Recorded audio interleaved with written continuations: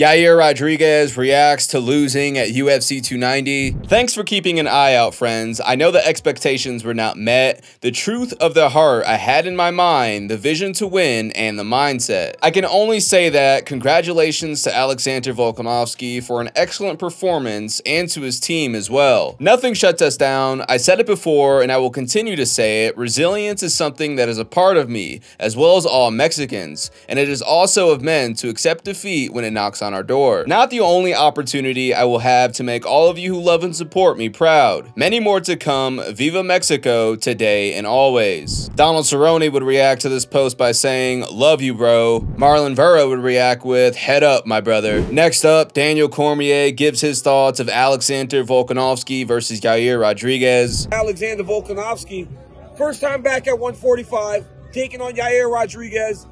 And so many people thought that Yair would present so many issues to him. That proved not to be the case. Alexandre Volkanovski once again proved why he is, in my opinion, the best pound-for-pound fighter in the world.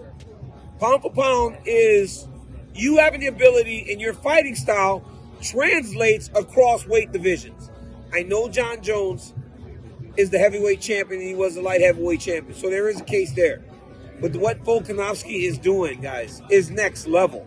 This is no knock on anyone else. This is just paying homage to how great Alexander has been. Conor McGregor would react to the fight with, "I should have went to Vegas, my old title on the line." He followed up by saying, "And don't think for 1 second that the BMF belt isn't being lined up specifically for the MacDad, little one division twerps." Volk is the GOAT at 154, calm, cool, and collected. Would love to see him against the talent at 155. Daniel Cormier reacted with, "He's just too damn good, man." If Oliveira is steadfast about not facing Islam in October, and Volkanovski is having arm surgery, the options for Makhachev in Abu Dhabi are starting to drop off. As always, thank you guys so much for watching. Please be sure to leave a like on the video if you enjoyed, subscribe to the channel if you haven't subscribed already, and watch this video next.